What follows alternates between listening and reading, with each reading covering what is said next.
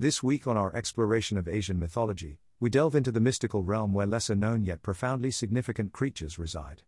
These beings not only captivate the imagination but also reflect the deep spiritual beliefs and cultural values intricately woven into the tapestries of their originating lands. Hello and welcome to the Cryptic Conclave. Join me as we uncover the myths and the reasons these entities hold a special place in today's cultural landscape. In the heart of Chinese New Year folklore, the fierce beast known as Nine devours crops and livestock but recoils from the vibrancy of red and the clamor of loud noises. This creature symbolizes the overcoming of old fears and challenges as communities unite in celebration and protection. As we venture into the lush forests and rugged mountains of Japan, the Tengu reveal themselves.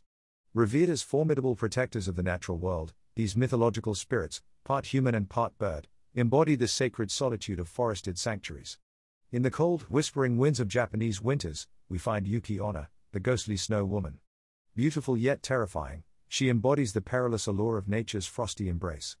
Wandering across the diverse landscapes of Buddhist Asia are the Preta, or hungry ghosts. Afflicted by insatiable hunger and thirst, these spirits serve as poignant reminders of the consequences of our earthly desires and misdeeds. Lurking in the shadowy corners of Hindu mythology, Rakshasa represent the darker forces that challenge moral order and virtue. These malevolent spirits, capable of shape-shifting, often appear fierce and monstrous. Then we encounter Makara, the mythical sea creature that bridges the aquatic and terrestrial realms in Hindu and Buddhist mythology. Often depicted as part crocodile and part fish, Makara symbolizes the fluidity and mystery of the cosmic waters. From the mystical island of Bali, the demon queen known as Rongdo emerges. With her fearsome demeanor and mastery of dark magic, she embodies the chaotic forces that heroes must confront and overcome. Celestial musicians known as Kinnara and Kinnari, from Southeast Asian mythology grace our journey next. Depicted with human torsos and bird-like lower halves, these figures symbolize the eternal dance of love and celestial beauty, resonating through the ages. In the folklore of the Sawa ethnic group in Cameroon, we find Jengal, mermaid-like water spirits that embody the beauty and capricious nature of water, essential yet unpredictable. Soaring through the heavens of Hindu, Buddhist, and Jain mythology is Garuda, the mighty bird-like creature that stands as the mount of Lord Vishnu. This figure represents the spread of virtue and the courage to combat evil.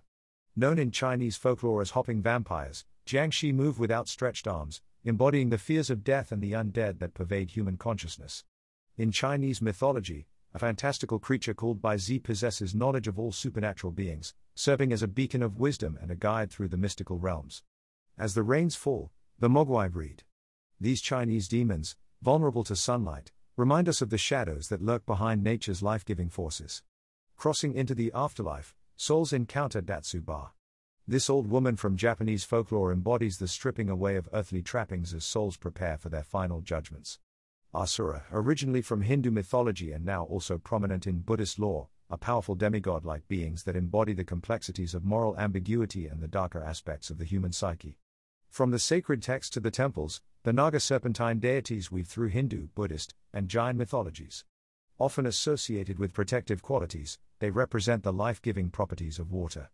In the deceptive tranquility of Japanese landscapes, Jorogumo spins her web. A spider that can transform into a seductive woman, she captures the dangerous allure of beauty intertwined with deceit. Lastly, from the ancient sands of Mesopotamia, the Lamashu rises. This protective deity, with the head of a human, the body of a bull or lion, and the wings of an eagle, stands as a guardian against chaos, watching over ancient thresholds. Through these narratives, the creatures of Asian mythology not only tell stories of their own mystical origins but also reflect the universal themes of human experience, fear, desire, beauty, and the eternal struggle between good and evil. Join us next week as we begin to unravel the mysteries of North American cryptids. Let us know in the comments which topics you would like to see. Thanks for watching the Cryptic Conclave. Don't forget to like and subscribe for more content.